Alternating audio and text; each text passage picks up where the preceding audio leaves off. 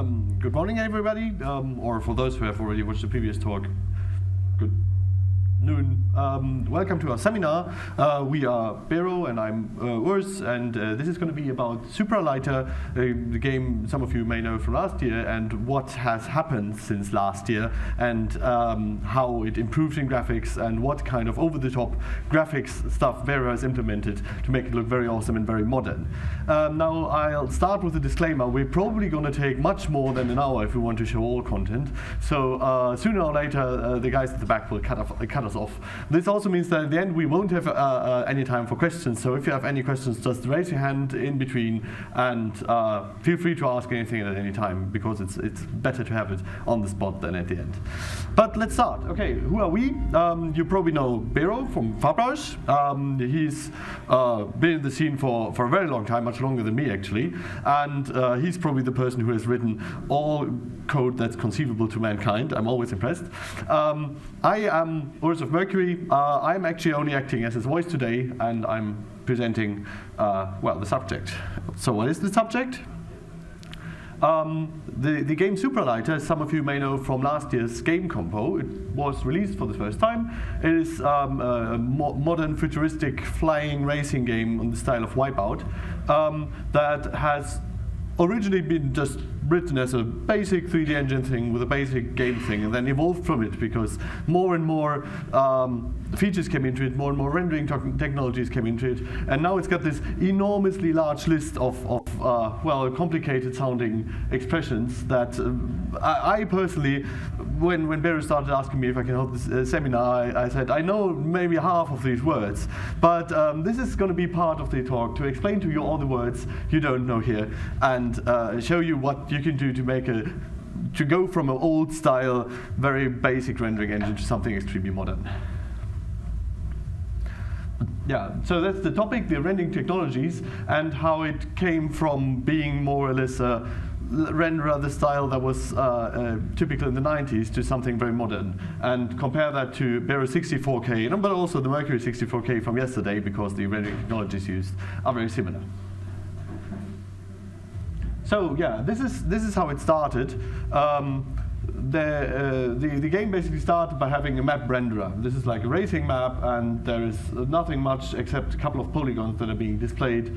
And this, as you can see, does not look very fancy yet. Even if you add like a simplified flying device that casts a shadow, you wouldn't really call this high-end modern graphics. And one step further, this was the version as it was in the compo 1 year ago. You can see there is a map that has textures, but the lighting doesn't exactly look like something modern or realistic. And the sprites themselves, you know, it's textures, and they are a little bit varied in lighting and so on.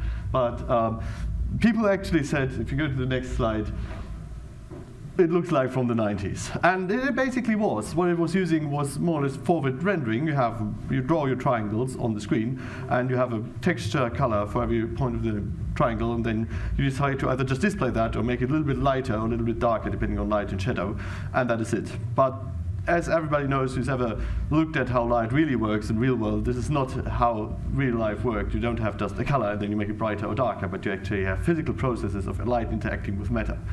So the plan was to improve it and to go more into something that looks more realistic. And there's been this recent trend in graphics development to use physically based rendering techniques.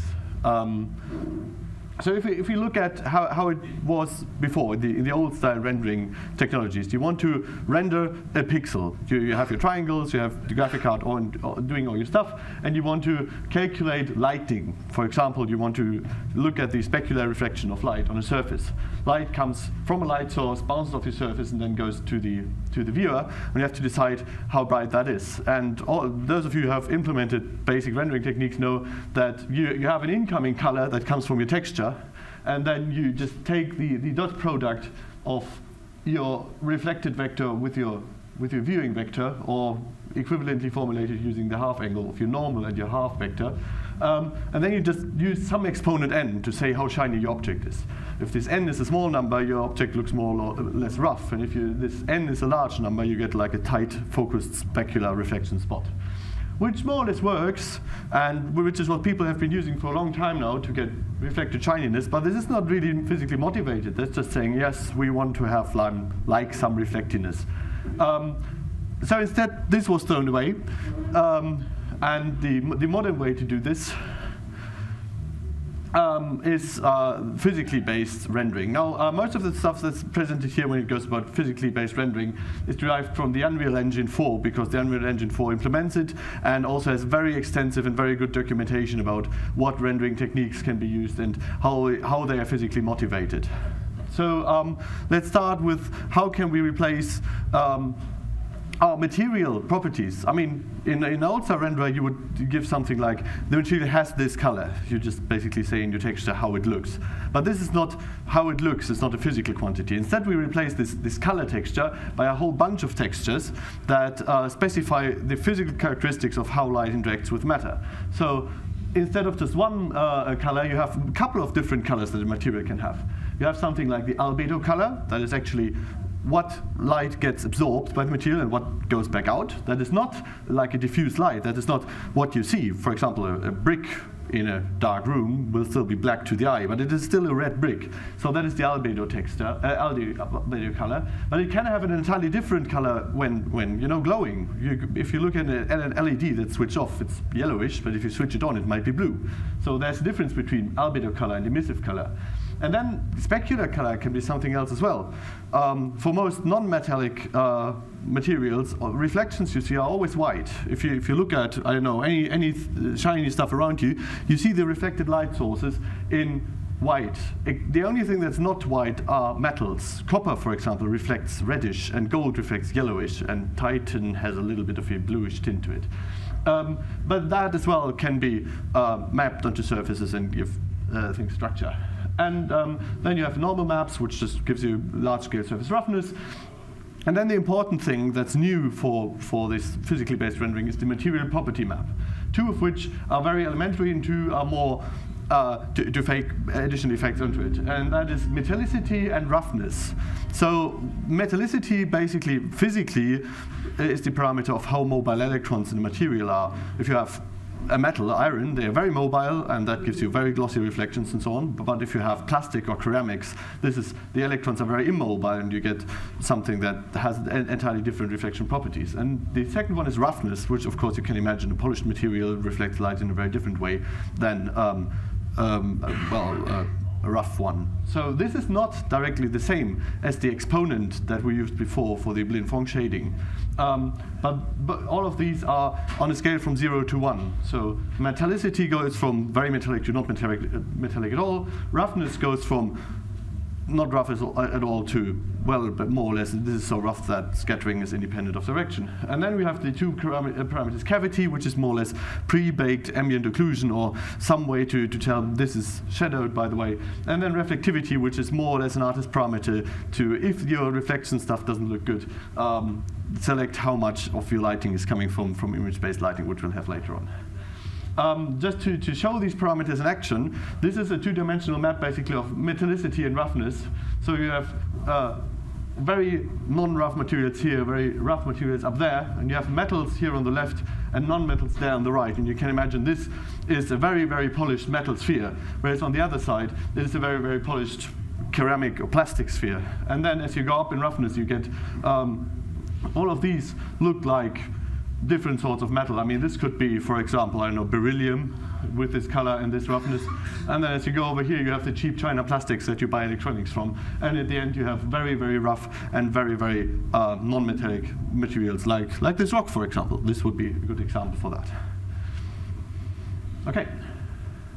Now, we had this equation before that just gave us light we have our input color, and then we use this exponent thing, and this gives us a result in Blin-Phong. This gets much more complicated when we go to physically based shading, and we take this bidirectional radiance distribution function that basically says how much of the light comes to our viewer, and depends on all these vectors: the light direction, our normal direction, our viewing direction, the reflected direction of the light, and the half vector, which is basically halfway between these two. And they get into these terms, and now we're going to go step by step through each of them to explain what they are and what good approximations to them are. So we start with the D, which I'm not sure if the letter D there stands for anything. This is basically the term that gives you how does the scattering of the surface itself, this is a geometric parameter, how is the scattering of the surface itself affecting your light propagation?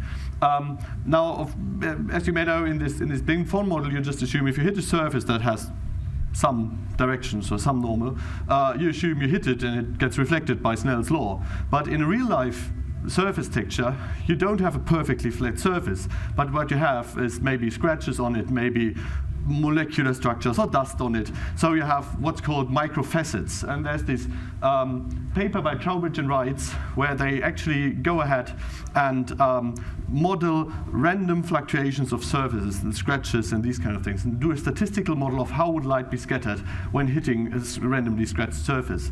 That gives a hilariously complex formula at the end, which is basically impossible to use in any real-time application. Then they go ahead and do a very crude approximation to it, which they call GGX. And that goes into this function, and I think we have it. Okay, here's a comparison. If you have the Blin-Phong model, you just say, yeah, I have a specular spot with this exponent. You get this spot, which is really just a spot. But in an actual physical material where I have scratches, you also get more reflectivity outside the area, because simply some scratches will be directed in your direction. And it looks more natural. It has this longer tail of reflections. And if you look at actual physical materials, if you just look at the ground here, you'll see there's no round spot where light reflects, but you actually get long tails and a little bit of reflectivity from everywhere. So the code for that, I think is on the next slide, is actually not that complicated. I mean, they basically fitted numbers and parameters to get this distribution function modeled. And this is something you can easily run on a GPU without much problems. There's no complicated arithmetic function in there. We will have a lot more code in the coming slides, and most of the time I will just skip through it quickly or even skip over it. It's just that BeRo wanted to make sure that for everything we explain here, there's actual working source code on the slides. So don't be scared if we have 5 slides coming up with a huge amount of source code that we just skip to. They're more here for completeness. We're not going to talk through all of them. Yeah, so that was the D term, and then we have the F term. The F term is not a material property. The F term is a purely electromagnetic thing. How does a light wave that interacts with matter get reflected? So if you look at the material head on and it gets reflected completely. But if you have a material where your light wave hits at a shallow angle, some of it will be scattered or absorbed in the material, and only a part of it will be reflected. That's called the Fresnel term. Again, if you want to do this physically correct, you have to solve an elliptic integral, and you can't do that in real time. So there's the approximation in the paper from Schlick that basically everybody uses. If you go to the next slide. Okay, this is how basically this thing looks. The x-axis is your dot product between your viewing vector and your normal vector, and L, right? The light vector and your normal vector. So if you have light shining straight onto a surface, reflecting into your eye, it gets reflected 100%. But as the angle gets more and more shallow, less and less light actually gets reflected. And the Schlick approximation to that, again, is relatively easy. Yeah, the paper reference is here. This, again, was approximated by a relatively simple formula, which is good enough, which definitely looks good enough to have a realistic scattering thing. And then there's the G function, which is called geometric shadowing, again an approximation by Schlick from the same paper, and simply the fact that if you use a microfacet model for your D, and you say your reflection is not just based on a flat surface, then you also have to take into account if you have small ridges and groves on your surface, and you look at it from an angle, these ridges and groves will cast shadows on the surface itself. So you have to have this additional term that basically gives you how much light simply gets shadowed from the roughness of the surface itself, which belongs together with the D. I mean, there's also a GGX thing for that, but there is an easier approximation by Schlick, which gives almost the same results. I think we have slides coming up that compare the two. There is the Smith GGX thing, which is one approximation, of course. But the Schlick thing is easier to evaluate, and you can see that the difference between them never is really large, especially if you go to lower and lower roughnesses. These things lie basically on top of each other. Yeah, this is 0.5, and then 0.25, and I think for 0.1 they basically match exactly. So this can be a trade-off you can use, since the visual difference isn't actually that large. I think the next slide compares the actual source code complexity. I mean, it's also not a big difference in complexity, but this one is just a couple of additional subtractions. There you have at least the square root and some more divisions happening. But yeah, it's a choice you can make. Okay, now we've got all these terms together. This is how this shading function actually looks like if you use it to shade the light for one pixel coming from one light source. So this basically is what replaces your exponent calculation from the blind font model. As you can see, it does look a bit more complex. It has a lot more parameters, especially you have the different colors and the different material properties that we spoke about before coming in. But the visual result, I think, definitely well, justifies the use of this more complicated approach. So this is the previous slide was the version where you have one direction for the light source, specular component and diffuse component, but these can actually have different components. If you, for example, think of a daylight scene and you have the sun as your very bright specular light source, you have one direction, but your average diffuse light is coming from your entire sky dome, so that might have a different direction. So you may want to use a version where these vectors are looking different directions. Well, this will be important later on for the skylight simulation in Supraleiter. Again, I'm not going to go through all the details of the source code. Okay, now next up, this was now the formula for if you have one light source illuminating one pixel, but you don't always just have one light source. You can, of course, sum over multiple of them, but in a real-life scenario, you have basically light coming from all sorts of directions. So instead of iterating through light sources, what you do is to use image-based lighting. So formally, again, this is based on what the Unreal Engine 4 does. What you do, instead of just saying light sources are here and there, you have some sort of image. So, for example, a texture, a cube map, or some other representation saying how are light sources distributed in your environment. One way to do this is to place cube maps into your scene. So if I'm standing here, I take a cube map picture of my surrounding and use that to illuminate myself. The difference is that whereas the Unreal Engine basically only uses cube maps, Supraleiter can use cube maps and also rectangular environment maps. That is simply the environment in polar coordinates mapped onto one 2D texture, which has the advantage, A, that you don't have to fiddle around with the cube map coordinate problems, and B, has the advantage that on mobile platforms, cube map smoothing may not be available and it's much easier. So the 64K from yesterday from BeRo, that was using only these rectangular, simply because the tool doesn't have any handling code for cube maps in there. So what are we doing now? We have this big integral here. That is, I mean, formally we have this big integral over all our light sources, and this F term is what the big formula we had before with all the D, F, and G components. For each of these light sources, we have to use this F term and also the Lambertian theta, so simply the angle at which the light hits your object, and integrate over all of them to get a complete integrated lighting for one pixel. And now there's one thing people do, which is the most horrible mathematical trick. Each of you that has any formal training in mathematics will now scream and go to the ceiling. We say the sum over these products is the same as the product of the sums. This is called the split sum approximation, and it's blatantly wrong. However, it turns out that the visual difference is so small that everybody uses this. And it has the big advantage that suddenly the things here are basically constants. You can, they only depend on your V and your LK vectors, and you can pre-calculate them and put them into a lookup texture. So you just say, okay, we use these two coordinates as our texture coordinates, we pre-calculate them, then we just do linear interpolation in this texture, and it gets much faster than actually calculating all these F functions that we had before. And then, yeah, I guess that allows for much faster access, and then we only have to care about actually summing up our environment around us. Yeah, so this is now, again, code that I'm not going to explain in detail, how to generate this lookup function. This is basically the functions we had before, the G function, the GGX,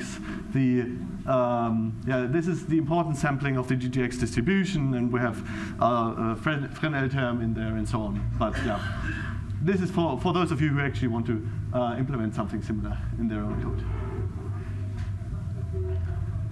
Okay, now the second thing, after we've now separated this sum into parts, is to look at the first sum. How do we actually get the information about all the lights in our environment? Because even if we have a cube map or a texture map of our environment, you only have one texel per direction. So you still have to sum over it to get all the directions that may influence your light source.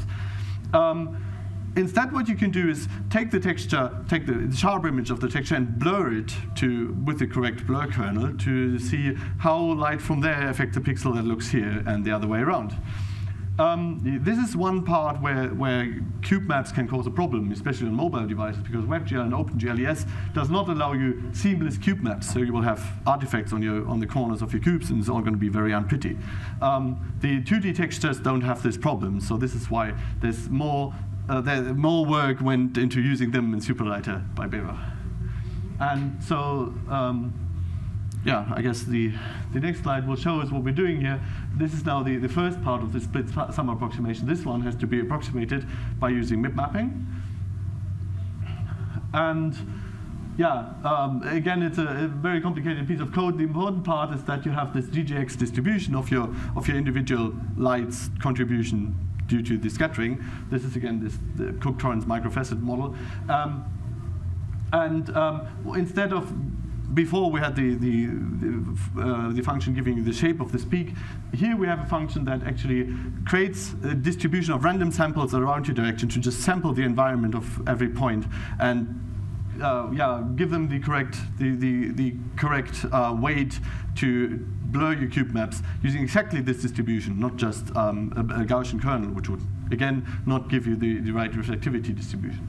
But you create a distribution with which you blur your cube or your environment map. And that is then, in the next step,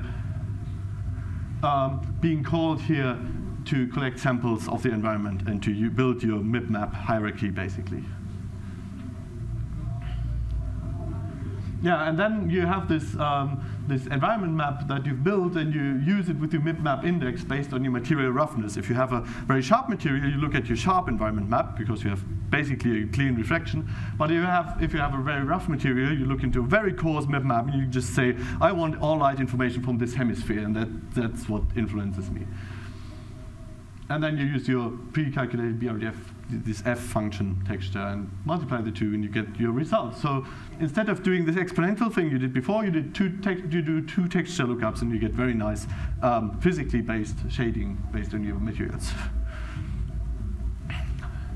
Now, the next thing you have to keep in mind, and those of you who've seen, I think, yesterday Xavi's talk will be very aware of that, is that if you do physically based shading, you basically want to work with linear lightnesses, so basically something proportional to the count of photons that hits your surface. But since the human eye does not perceive something linear in the count of photons, normally you are storing information in a gamma, in a gamma space. So if you go to the next slide, if you have a linear number of, if your number of photons increases, the actual light that the human eye sees only grows as this, it is a very much slowly growing function over a large magnitude of values. And it's normally approximated by using a x to the 2.2 square root, so 1 over 2.2 power law. So if you have twice the number of photons come up, you only have 1 to the power of 1 over 2.2, the visual impression of brightness coming up. And this is being used in computer graphics by using the inverse curve, x to the power of 2.2, to store your information. So you need less bits to store the stuff here than you use to store the stuff here, simply because if you have only an 8-bit storage target, you would waste all your information on the bright stuff, and your low intensity stuff would not really look good. Example, if you have a camera, like a normal CCD, that is basically a linear photon counter, and you take a photo of BeRo stock, it looks like this. But if you then treat this gamma wrongly, and you just use this X value in shaders that are not aware of it, you will get something like this. This is too bright, because somewhere in your processing chain it will probably be assumed that the gamma value of 2.2 has to be used in it, and the resulting thing will come out too bright. Or if it's the other way around, you overcorrect your gamma, it will look too dark. But what you really want to do is to make sure that you have an idea, are you currently dealing in linear space, so are you working in something that is proportional to your photon count, or are you in perceptual space? Are you dealing with something that your actual eye works with? Yeah, so these are the three possibilities of functions that you can have. Remember back at the start, when I was talking about how Supraleiter looked in the beginning, you had textures that were basically representations of this pixel should look like this to the human eye. So things were stored in the perceptual space. However, we want to do physically based shading, so we have to always convert colors that come in from a perceptual space into linear space first, and then at the end, when our final result has been rendered, we have to convert it back into the perceptual space to be able to get something that looks like the thing the human eye expects. And yeah, you just have to make sure that if you go from one to the next, you have to either use gamma of 2.2 or gamma of 0.45 to convert back and forth. Yeah, in one example, monitors, or also the projector here, they basically take a signal. If it's a VGA signal, it's an analog, basically an analog voltage signal. And the voltage does not specify linear light as it comes out, but there's this factor 2.2 already in there. So there's a beam slide there that gives you monitor calibration where you can actually see the gamma factor of the beam, which is very, very close to 2.2 here, which is excellent. And you have to make sure that if you have calculated in linear light, do the 0.45 the power to your final result, so that when the monitor corrects with 2.2, the result will again be linear. Yeah, so if you have an actual linear camera and get linear counts, you don't have to do anything when you store it, and then you only have to do your 2.2 at the end. But if you have a consumer camera that, of course, also, given that everybody normally just wants perceptual information, does the 0.45 for you, then you have to correct at the end to get the correct output. Yeah, that one I think we had that, right? Okay, now, since people have always been using textures as this is how the pixel is supposed to look like, everything in all rendering engines assumes that it's a perceptual space that stuff is being stored in, unless you explicitly tell it to. So if you say, by the way, this is sRGB color space, and you probably want to use at least 16-bit, or I mean, if you can, something like 10, 11-bit color space if you want to store linear information, then you can tell it, by the way, OpenGL, this is linear, don't do any corrections, and so on.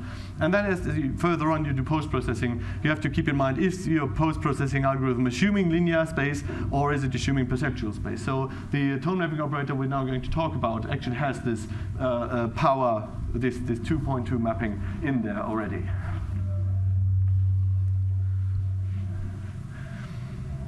Yeah, of course, I think that was on the previous slide as well. You have to make sure that you use a storage format that actually has enough space to store linear light if you want to store linear light.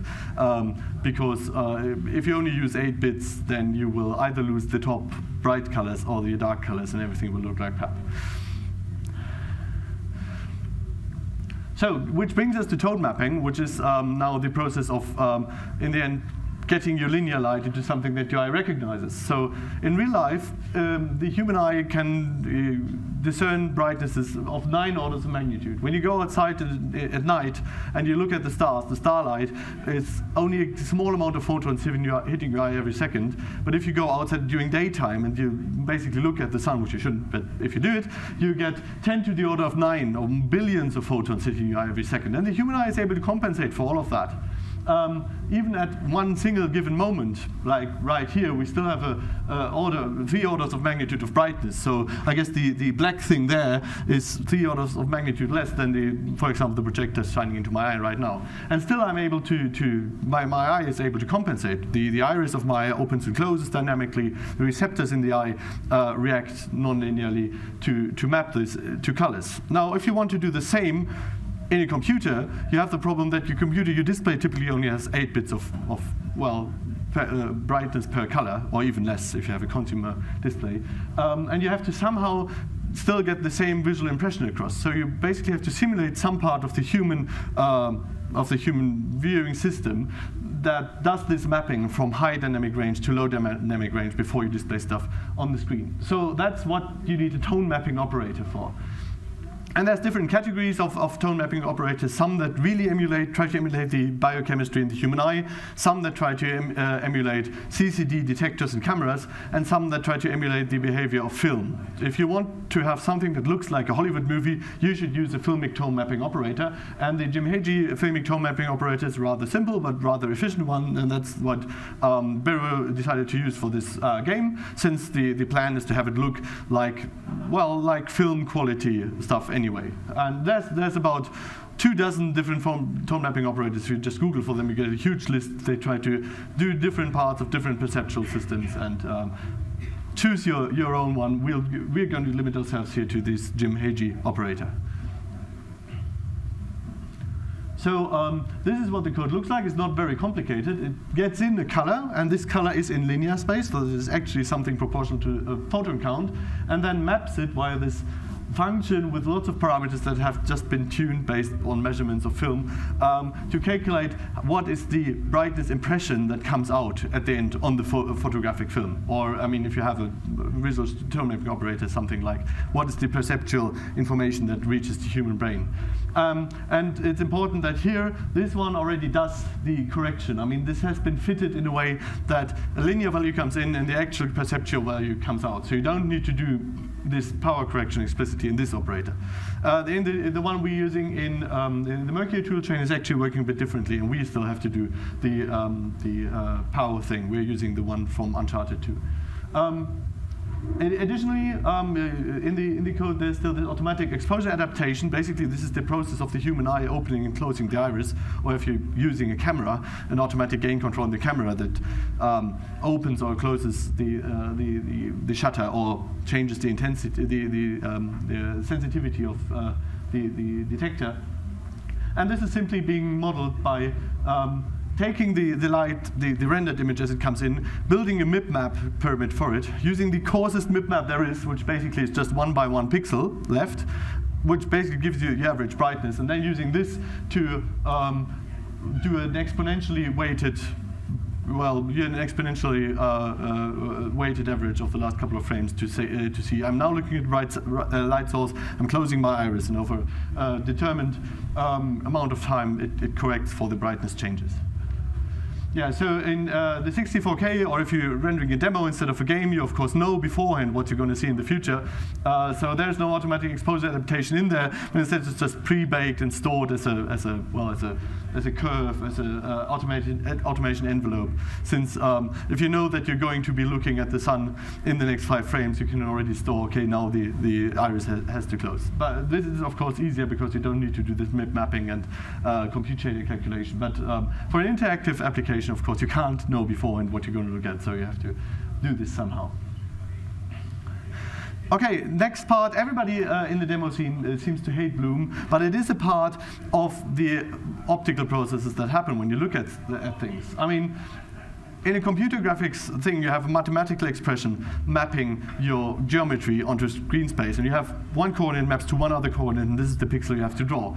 But in the human eye, if light comes in, it can get scattered in impurities in your eyeball, or even in a camera, you have imperfectly created lenses, you have diffraction of the finite size lenses, you may have dirt on them. So what actually happens is that sharply focused light points get spread out by this point spread function. If you only had diffraction, this would be an iridesque, so it would form a central bright spot and then some concentric circles around it. But this is only for a point-based light source. In real life, you of course always have extended light sources somewhat, so the iridesques overlap and you get more continuous distributions. And scattering and dirt and all that also gives you more or less maybe a Gaussian profile. So what you do, instead of convoluting your input image, convolving your input image with this, you use a Gaussian approximation to diffusion, and say your incoming light diffuses outward somewhat. Additionally, in modern CCDs, of course, you have the process that simply light hitting your detector excites electrons that can go to your neighboring pixels, and then you get this bloom effect of CCDs. So you should really do bloom if you want to have a proper representation of bright things. If you just have a white pixel on screen, it doesn't look like a bright thing, but if you have a bright pixel that shines over its environment, then you have the same impression that the human eye gives you of bright objects. Yeah, so that's why I said the individual rings aren't normally discernible because you have finite sized light sources. So we're just going to use a continuous smooth kernel here. And you may know this scene from yesterday, 64K of BeRo. You have this very bright statue standing in the temple, and the environment around it is very dark. And in order to give this bloom impression, what you do is first you only look at the parts of the image that are bright. So you do a thresholding pass, where you take your input thing that you value you take your input parameter in linear light space, where brightness goes from 0 to infinity, basically. You can just say a value, okay, everything below this I don't care about. I want to only blur bright things, or I only want to put bloom on bright things. So you cut off everything beneath that. Then you blur your things with your blur kernel, which can be very large if you want to. Half your screen size, for example, is what we use in our Mercury demos. In the Supraleiter tool, it's two separate blur passes in X and Y direction of Gaussian blurs, I think with 17 tabs. And then you add this back on top of the original image. And if we now compare it to the previous one, to the original input, this doesn't look like a bright object. This looks like a normal white object. But once you add the blur on top of it, you immediately have the impression of this is something that is glowing. The Mercury toolchain, by the way, does not do the cutoff. We just have an enormously large scale of brightnesses, going from typically 0 for dark to about 20,000 for sunlight. So things that are around 1 in brightness just simply don't contribute at all. We just add the blur on top of it without any thresholding. But that's a matter of taste. And then we go into even more cheesy territory, but that is still something if you want to go for a filmic look. Lens flares. In an actual camera, you don't just have a lens focusing your light on your film, and that's it. But you actually have an optical system that consists of multiple lenses. Light that comes in, where we may have one lens here and one lens there, light that comes in does not just go through and go on your film, but some of it will be reflected in the first one, then on bounce off the second one, and maybe bounce off the wall, and then hit your film at some other point. So it will create, well, fake images of bright objects. Camera makers try to minimize this effect, of course, so they are not as bright as the original image that comes in, but they can still be very noticeable, especially if you have a very high image contrast, if you're looking at very bright things. Yeah, if you wanted to, you could go ahead and do actual lens simulations and trace light through your optical system and do very convoluted things to get real lens flares. The problem, however, is A, this is not very fast. There are some people at the Max Planck Institute in, I think it's in Saarbrücken here actually, that are trying these lens simulations. The problem is, A, it is not very fast, B, it is very complicated, and C, it is patented. Now, of course, as a demo scene, you don't really have to care about software patents. You're not using it for commercial applications anyway, so you don't need a license to use it. But if you do not just write demos for fun like I do, then you may have problems with that, and also just for ethical reasons. Software patents just suck, so don't enable these people. So yeah, we do need an alternative, given that Supraleiter is produced by something like a company-ish construct, Cherry Darling, and there's now it's not physically based by itself what's happening here, but it is empirically motivated, let's say, to give the more or less correct impression of lens flares. The algorithm basically consists of 4 stages. The downsample and threshold thing is basically what we did before for the blur itself anyway. Then lens flare features are being generated from this downsampled and thresholded map, and then the entire thing is blurred and added over the original image again. So if you have a bright spot on your image somewhere here, and it goes through your optical system, it mostly stays more or less on the optical axis of this object, so it goes through the center of the image, and then depending on the amount of lenses and the sort of lenses you have in the system, you have multiple mirror fake ghost features somewhere along the optical image of the optical axis of the object. And if you have an object right spot in the center of your image, it will probably produce, since the entire optical setup is probably spherically symmetric, you will get something like a ring feature. But if it's off center here, you will probably get something that is more half moon shaped on the other side. And that is exactly now what we are trying to model in the semi-empirical thing. We say that our lenses are not perfectly made. They may have not exactly round shapes, and different sorts of dirt, fluctuations, these kind of things, diffractions. So we pre-generate this noise-based texture that modulates the lens flares, and we also assume that there's dirt on the lens itself, which is modeled by just creating this noise texture, which modulates our input. So when a bright thing is here, we modulate it with more or less strength, so that it doesn't look so very homogeneous. And then the fact that there's diffraction happening, and there may be coatings on the lenses, and everything can be very colorful in second-order reflections in an optical system, is not properly done in the spectral modeling, but we just use a gradient image like this to map lens flare colors as they appear in the end on the center of the film. So putting it all together, we have our image. This is also from the 64K yesterday. We have very dark space, and we have a very bright sun light source. We again downsample and threshold it. So only these parts of the image are bright enough to actually contribute to our lens flares. And then there's this mapping being done. For every target point, we map across the optical axis and see if there's anything bright that contributes to possible lens flares there. Yeah, it's been blurred. And then the lens flares are being calculated from it. So we go from here along the optical axis, sample here, there, and add the brightnesses up, and we get something like this, which corresponds to a bright, pure lens flares. And then we use the two dirt textures we had before to make it look more like something that an optical system creates. Yeah, these ones combined look like that. Yeah, and then the result again gives us something like a photon count, so it is then put into a tone mapping operator, and the final thing that comes out as our rendered image looks like this. So now you have an actual, I mean, before you just had a bright spot on the horizon, but now you actually have the feeling you're looking at an annoyingly bright sun. By having the tone mapping, by having all these things around that a bad camera would create. Somebody once said about the Mercury toolchain that it's the best simulation of the horribly bad Chinese consumer camera that you can get. So that is basically what we're doing here as well. Yeah, here again is the source code of it. So here you see where along the optical axis of each pixel we're looking up basically the brightnesses. Yeah, and then this is the code that combines it and finally creates our final fragment color.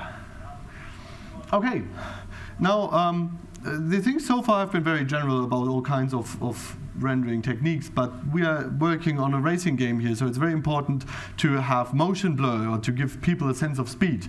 I mean, it's nice in all kinds of rendering contexts, but for a racing game, it's basically imperative to have motion blur.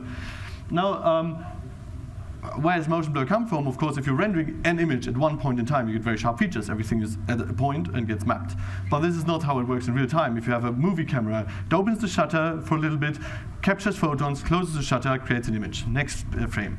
But as long as the shutter is open and objects move, they of course will have a smeared out thing on the film. This is something that is not directly easy to do in computer graphics unless you do enormous amounts of super sampling, which we don't want to. But you can fake it until you make it. You render your normal image, but not just your normal image. You also render a Z buffer, which you do anyway if you're doing rasterizing to Z-test polygons, and an additional buffer which contains velocity maps. So velocities relative to the camera. If you can see here that, for example, the eraser itself is standing still with regard to the camera more or less, but the stuff around it is moving very quickly. And then you want to put this into a reconstruction filter to get motion blur out of it. Problem is, if you want to do this at full resolution and sample the environment of every pixel if something is blurring into it, that is prohibitively expensive. So here it's a approximative process being used, that the image of this velocity buffer is divided into tiles, which are then being processed to create the maximum velocity of every tile. We just assume only the maximum velocity in every tile is important, and then look at all our neighbors to see what is the maximum overlap that a neighbor has with us. And then we only blur based on these tiles, because most of this image will probably more or less move in one direction anyway. This is a racing game. We have some part of the image that stands still in the center, and everything else just moves around us more or less in the same direction. So this turns out to work really well. And there is, I think, more source code coming up. Now, these are well, I think since we're basically 10 minutes before our scheduled end of slot anyway, we're not going to go into too much detail of what our shapes for motion blur look like. But if you have detailed questions about that, talk to BeRo afterwards. Basically, the important thing is that you can you calculate your velocity buffer simply while rendering by looking at, I mean, you have your 3D objects, you know where they're moving, you project them into screen space anyway, so you use the same matrices to calculate your velocity buffer. And then you use this small shader to go over your tiles and iterate through the tiles and just find your maximum magnitude, so your maximum direction, and then you ask your neighbors what is your velocity, and find the neighbor that basically blurs into you the most, and then store that into your output variable. And then for every tile you have, you know what neighbor is blurring into, you know in what direction it is blurring, so then it is just a one-dimensional blur. You look at your neighbor and you calculate a blur based on that direction, which is, yeah, a bit of source code, but you know, once you've implemented the blur, you know how this works. Yeah, and then yeah, this is the optimized version that BeRo wrote, which is incredibly unreadable but faster, if you really want to know that. Now, this is not the first, the only kind of blur that's in there. I mean, yesterday in the demo you saw that there's quite extensive use of depth of field, which is again an artifact of using a finite-sized camera instead of a pinhole or a finite-sized eyeball. Most of you will probably have eyes, so you know how it is that when you wake up in the morning and you're drunk, you don't see very clearly. And the reason for that is that your eye, your aperture is actually finite. So light coming in on one side of your eye and light coming in the other side of the eye get mapped to different points. This is, again, nothing you directly do in computer graphics unless you supersample the shape of your aperture, which you probably don't want to because computing time just goes through the roof. Instead, this is being done as a post-processing pass. You have your depth stored anyway, so you might just blur it selectively based on that. And there are two methods. Yeah, first of all, your circle of confusion, so how big does a pixel have to be blurred, can be calculated in two ways. We Mercury people just fake it. We say, well, it's more or less, we have one point where it's sharp, and then away from it, it just gets more blurry. But this is the proper way to do it. You have your lens parameters, like you have your focal plane, you have your field of view, you have your focal length of your lens, and all of this goes into this formula to create your depth of field. I personally think if you're doing something like art, like demo scene, you can just select focus plane and some parameter to say how blurry it is. But once you actually want to do something physical, you probably need to go into modeling the lens parameters here. It's not a complicated expression. It's just, you know, you need to look it up. And then there's two ways to actually do the blurring. The first variant is a separable blur. I think this was originally invented by the people of the Frostbite engine. If you go ahead, one slide. The observation was that you can easily do blurs of rhombi, of parallelograms in screen space. You can do one-dimensional blur in this direction, take the result, and blur it in the second direction, any arbitrary direction, to get like a blur with this kernel. This is what people use for box blurs, and this is two linear processes. Now you can actually take this to combine them to create a hexagonal shape. You cannot really get any other than hexagonal or square shapes based on this linear process, but at least that's something. That is something that people, well, that has probably been overused by a certain demo group. So it's falling out of fashion, but that is one way to do it. Has the advantage that as your size of your unsharp part grows, it only grows linearly in computation time. And if you read the paper for them, it's actually possible to do these blurs 2 at a time to not have to do all the 3 things separately, all the 3 parts of your hexagon, but you can actually do multiple in one pass, and you only have to do 3 linear passes over your space to get the hexagons. I think there's source code coming up, exactly. So you do gather your depth data, and you look at your neighbors, what am I blurring over, and then next pass, you can see that these are only doing one for loop with, in this case, 8 samples in each direction, and the next path basically looks the same except in different direction. So you have these rhombi forming. In the third pass, you combine them to get your color at the end. You mix between these 3, the 3 rhombi making up your hexagon.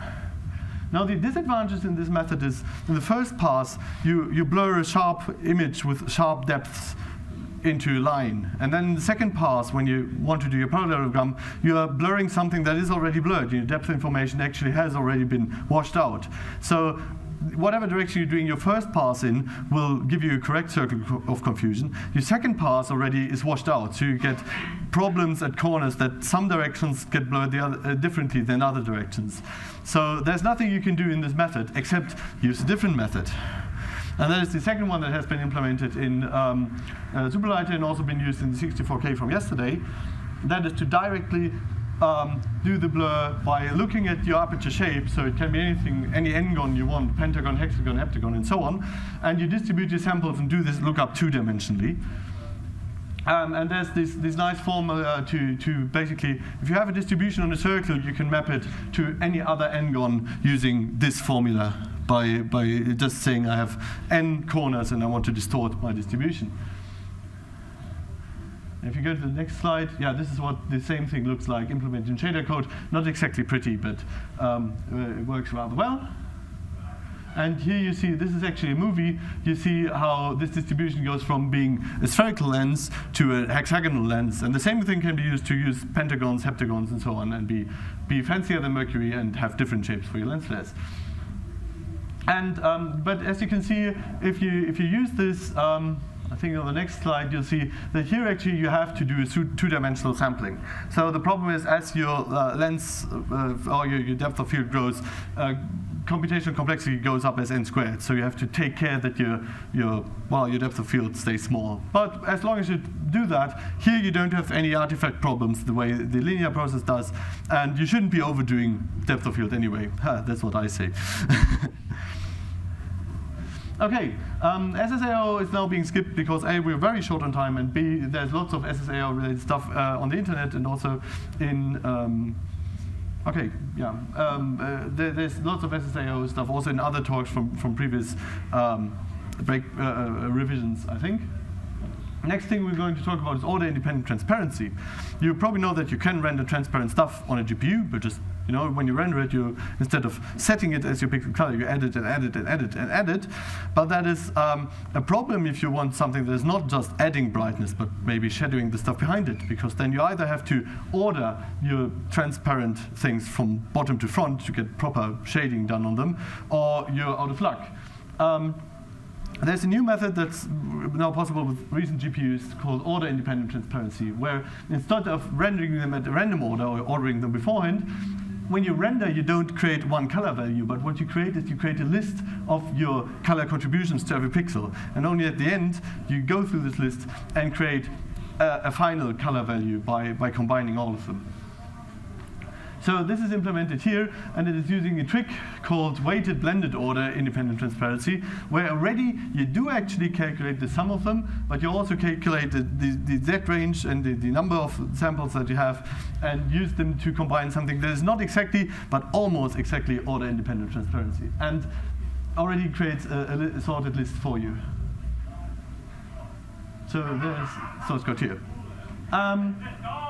Yeah, this is being done with 32-bit atomics on modern GPUs. The problem, of course, is if you want to create a list on a GPU, you have to do memory management, and if you do memory management, in parallel threads, you have locking problems unless you use atomic counters. And this is actually available online on GitHub in BeRo's repository. So that is a fancy way to create your lists in GPU memory for the order-independent transparency. Lots of code. This is the example of the code that we just skipped to.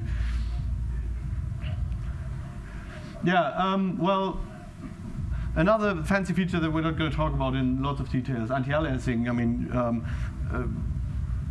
if you render with pixels, you'll always, or if you render with rasterizing, you always have the problem that your triangles end somewhere, and you either have to supersample them to actually make sure that on the corners of your triangles you get the proper information, average information for every pixel, or you do something like FXAA, where you, as a post-processing pass, blur your edges to get a more or less realistic or less staircasey look.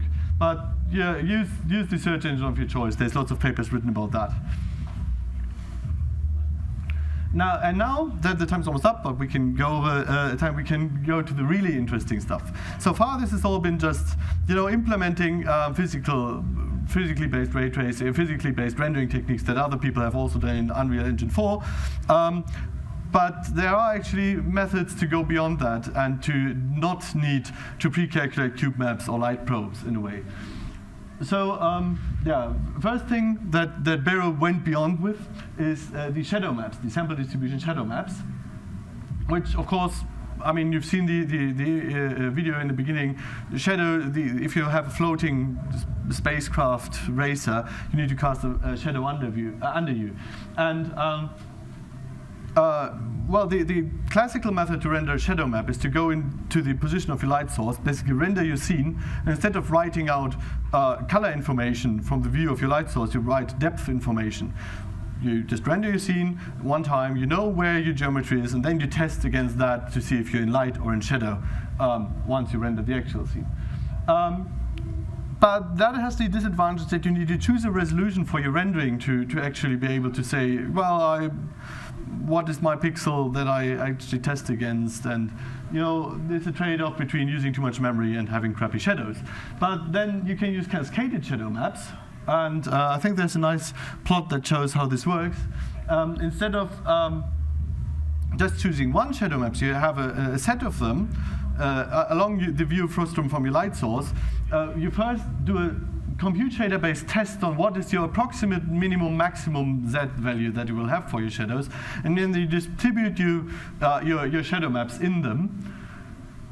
Exactly. The light space bounds are calculated beforehand, and then you create a bunch of cascades, a bunch of them, not very high resolution individually, but the ones closest to the viewer, or the ones with the most relevance, are highest resolution. The ones further away are less high resolution.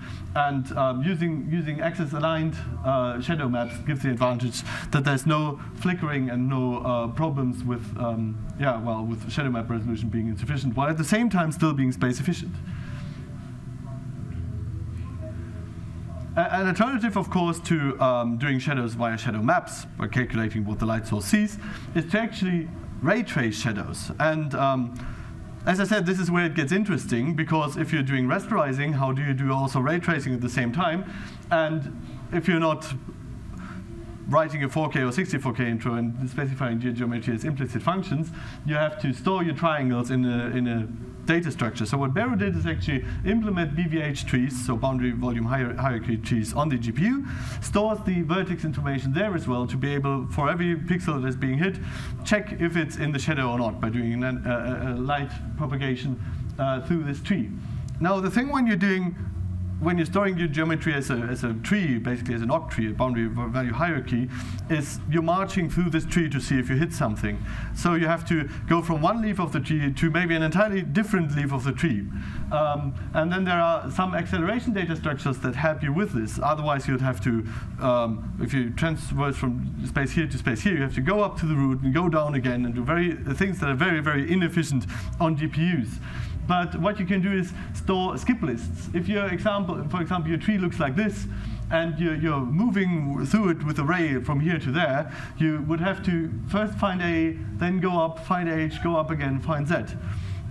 But what helps you are skip lists. You just say for every node on your tree what is the neighbors that can possibly be of relevance for me. So for example, if I'm going from A to H to Z, all I have to do is follow the skip list for the neighbors. I go from A to H to, well, Z. I think, isn't the link missing? Ah, yeah, you have to go one up, but you don't have to actually go all the way through your tree, which accelerates the traversal of the structure. So that is implemented in Supraleiter as well.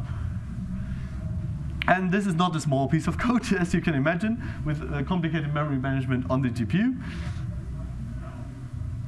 And then it gets more interesting if you want to render skylight scenes. I mean, of course, you can just calculate the number of light probes or cube maps for different times of day, but you can't really smoothly blend between morning, noon, and night without it looking somewhat unrealistic. What you want to do is some atmospheric simulation. Actually, clouds and the blue sky and all that are the same process. Physically, you have two scattering processes at work. One is called Rayleigh scattering, and it's being created by particles that are much smaller than the light source of your light. For example, simply oxygen molecules and stuff in your sky. And the other one is called Mie scattering, that is produced by particles larger than the than your light wavelength, such as water droplets or dust in the atmosphere. And they have different scattering probabilities. Rayleigh scattering scatters more or less forward and backward with the same probability, with Mie scattering primarily does forward scattering, so has a strong lobe forward. The thing is that Rayleigh scattering very strongly depends on your lambda, your wavelength of your light, to the fourth power, which is the reason why blue light gets scattered much more strongly, and this is the reason why the sky is blue. But Mie scattering does not really have a strong wavelength dependence, which is why clouds are white, but the sky is blue. And both of these processes have to be simulated if you want to have proper looking sky in your system. And both of the scattering probability functions are displayed here.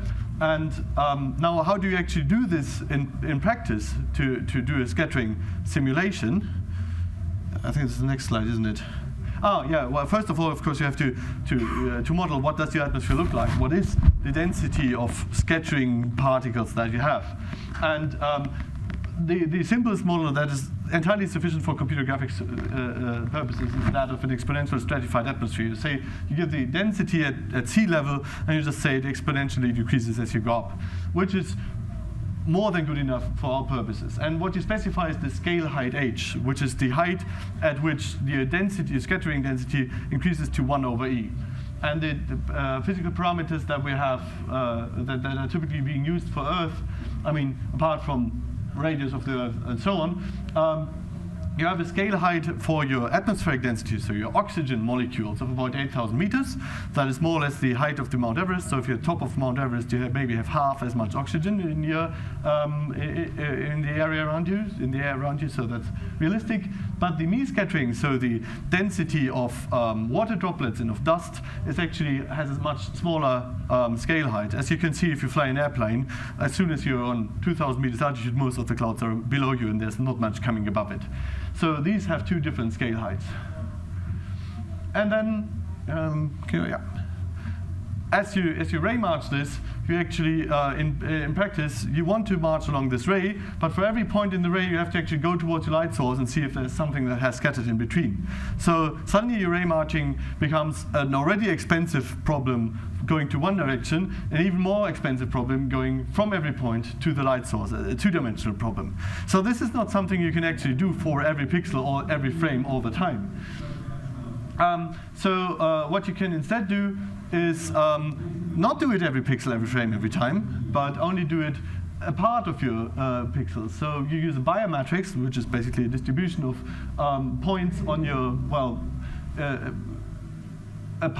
every tile of your screen has only a couple of points evaluating this, and if you don't filter it, it looks like shit, like this.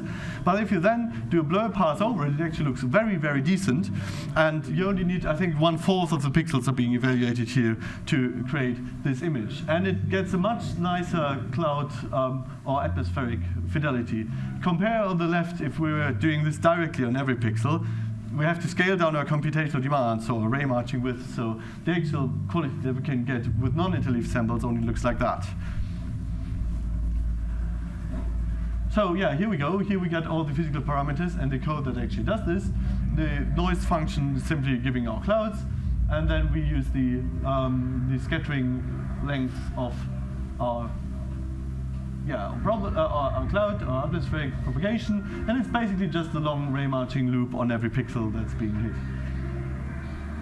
Okay, and now that we've got a sky shader, we also have to use this to illuminate our scene.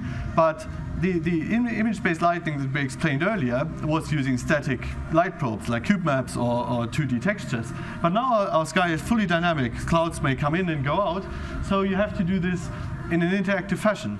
And instead of storing it in cube maps or images, the method that BeRo used here is spherical harmonics. Spherical harmonics are basically the same thing that sine and cosine are in one dimension, only on the surface of a sphere. If you go to the next image, you can actually see what they look like. So as, the same way that a constant function is a periodic function without a periodicity, and a sine is something that wobbles in a one-dimensional space, you have a constant function is a sphere. The first spherical harmonic is some of these, well, handlebar-shaped things. The next order are these very weirdly shaped things, and it gets more and more complicated as you go up in higher order. If you know quantum mechanics, these will be familiar to you because they're exactly the electron orbitals of a hydrogen atom.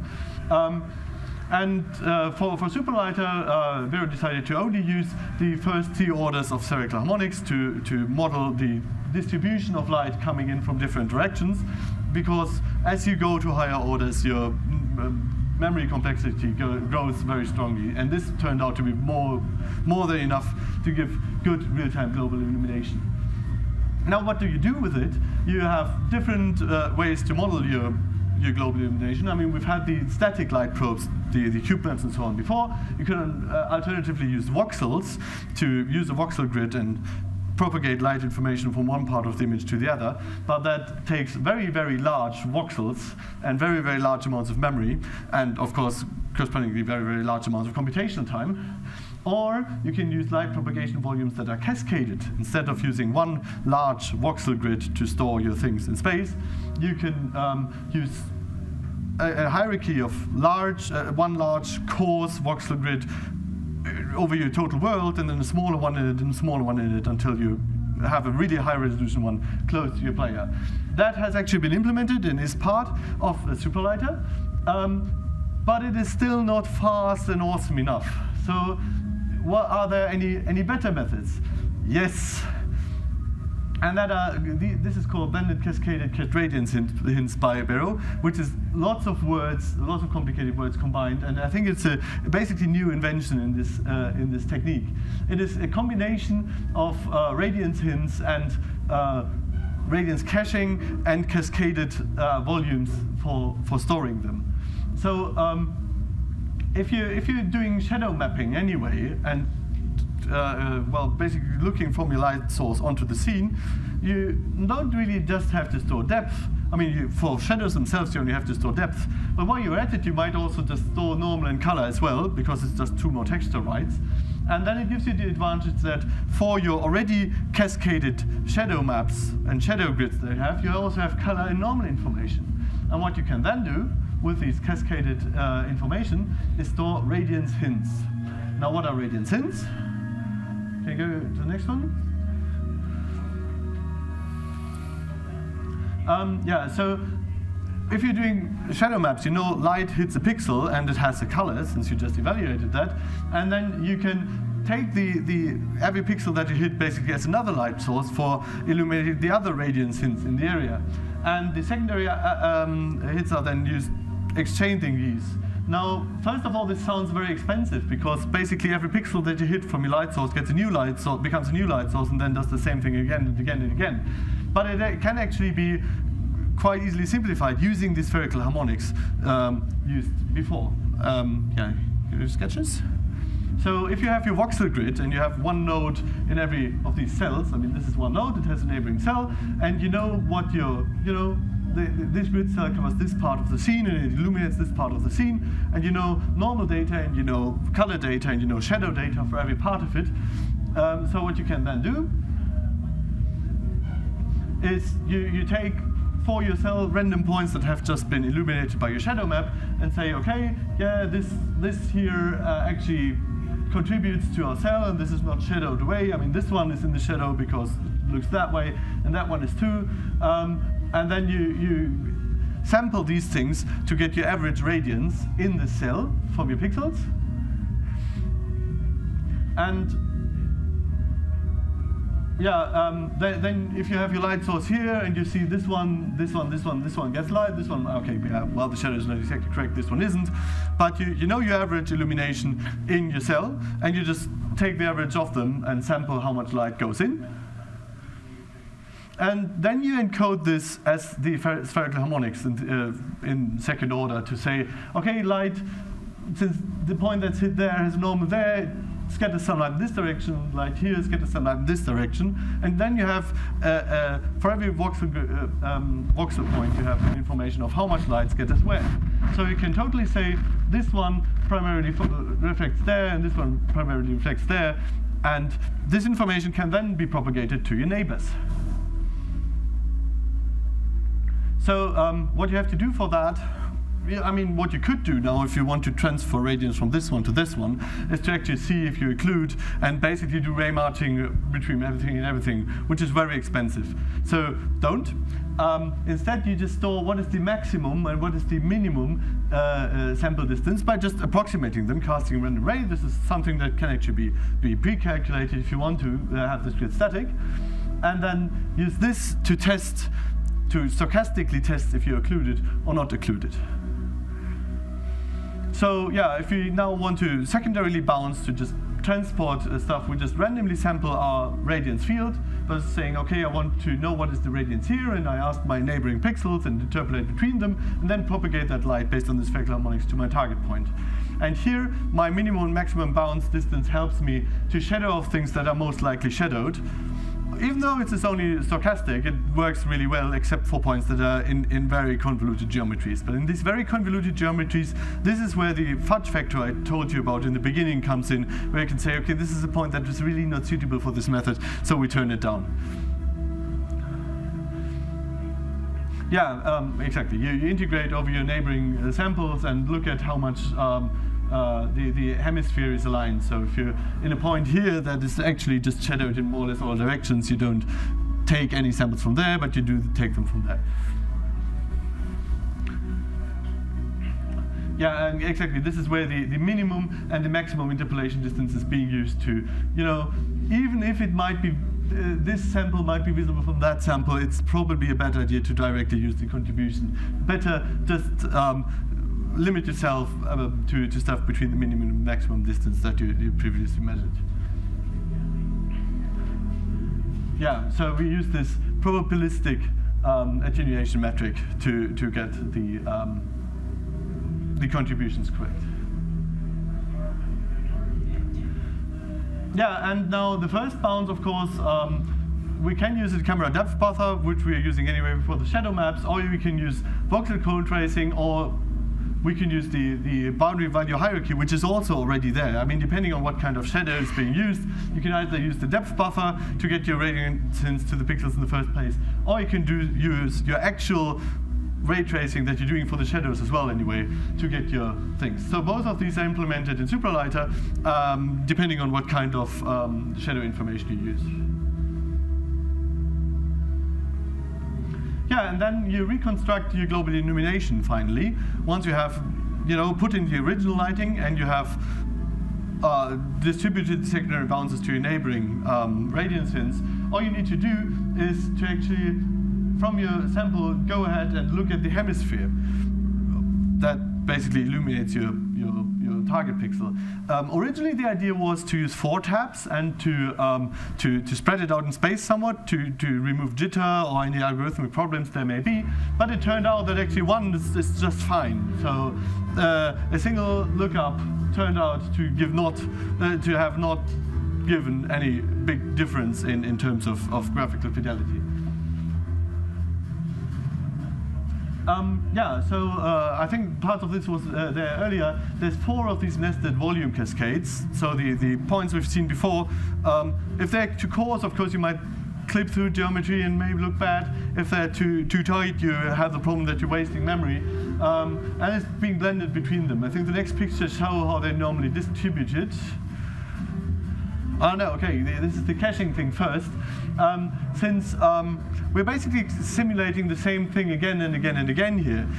We've got light coming into a scene and it's being propagated between them, so we might actually cache. If we have skylight illuminating a scene, we can already pre-calculate the skylight occlusion that hits our radiance hints, and then we don't need to update all the visibility information between them if they're the same anyway. Only if we're moving through the scene rapidly and more new cells come to our voxel frustum, we need to recalculate them. Everything before can be stored and cached. So apart from the first frame where the entire lighting information has to be built, it really gets fast, because this is if our view information, if our viewer position is here and our viewing frustum looks like this, it's entirely sufficient to have the cascaded 4-level shadow maps here sampled at 16 instead of 32. But you know, only if we move in this direction, we only need to update the next row of visibility information. Everything else is cheap and free, since we're caching it anyway. Yeah, and then there's two possibilities to actually get our specular direction, because now we've got this indirect lighting information, but if I'm standing in the shadow and my primary light source is not directly the sun, but some reflectivity from BeRo's face hitting me, then I have to find out what is my specular direction, where is BeRo's face from me. And there's two possible ways to do this. One is simply to look at the spherical harmonics of my radiance, my closest radiance hint, and say, yeah, okay, the highest contribution probably comes from that area, and use the center of that as my specular direction. Or what you can do is you go a couple of centimeters out from your surface. So you take your current sample and a couple of centimeters out, and you can actually derive both the specular direction and your average diffuse direction from taking the difference between them. Because as you move away from a surface, of course, you get some additional information from the reflection from the wall, which allows you to interpolate between the two. And this actually works nicely, because it gives you not just the specular direction, but also the average skyline direction, which in the beginning we had in this in the formula for the actual analytic light calculation. Okay, now the skylight, if you want to illuminate your scene with a skylight, you don't just have the sun lighting up stuff, but since we've now done this very advanced simulation of the atmosphere, you also have the blue sky all around you illuminating. So how do you do something like a occlusion test against the entire sky? You can't just trace in random directions all the time. Instead, this is another method of tessellating space, not using a cubic grid, but using a tetrahedral grid. So you scatter grid points over your entire world space. You can do this randomly, or if you want artist control, you can place it in points where it's important to have high resolution lighting information. And then if you want to calculate values here, you can interpolate between the nearest grid points by doing a Delaunay triangulation of it and getting tetrahedral mesh. Okay, and can you go back one?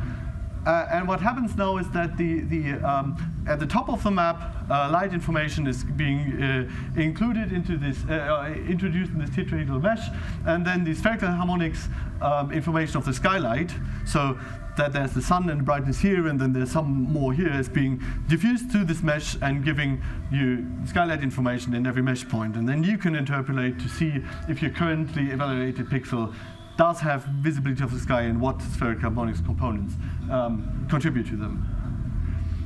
Okay, and so all of these combined gives you the wonderful sky shading that is in Supraleiter now. I don't know if is there an image of what it looks now like, because we've had the early images in the slides. Can you switch to web browser and show what it looks like now, or should I? Okay, I'm gonna first finish with what the slides have. We've now had the cascaded radiance hints, which works really well. It gives you indirect lighting. You don't need to pre-bake anything. It is, of course, an approximation, and sometimes occlusion doesn't really work right. Mostly it does, especially for the geometry in Supraleiter. It does really well, since there's no tight spikes or thin walls. And it has the advantage that it is a completely real-time approach that you don't need to manually fiddle with in order to get to global illumination on real-time scales. And then in the future, the plan is, or BeRo will continue to improve this thing, and maybe next year we'll be standing here with even more beyond the current state of the art illumination techniques. So now the search is a good radiant hints compatible solution where emissive surface lights can be put in. The same way that the sky is not a point source. If you have, like, for example, in the futuristic racing game, large areas of advertising that illuminate your scene, how do you put this into radiance hints? How do you model that? People are doing area lights, but people have not yet found a good way to do area light GI. So BeRo is looking for somebody to help him with that. If you are interested and know something about this, talk to him. Yeah, and then the future is, apart from the emissive surface light injection, more real-time optimizations, rendering of explosions will be important. Also, illuminating things with explosions is a problem that is still quite complicated. Yeah, and then real-time path tracing might be the way of the future to get around all these, all these complicated data structures you need to almost get GI. Just brute force it. It may not be there yet, but in the near future it will be. We will see the first real-time productions doing path traces, and it will be glorious. Okay, so thanks a lot. If you have any questions, feel free to come to me or BeRo. I guess you may want to watch the compos now, and I think we will just show a video of how Supraleiter looks now. Or do you have one available?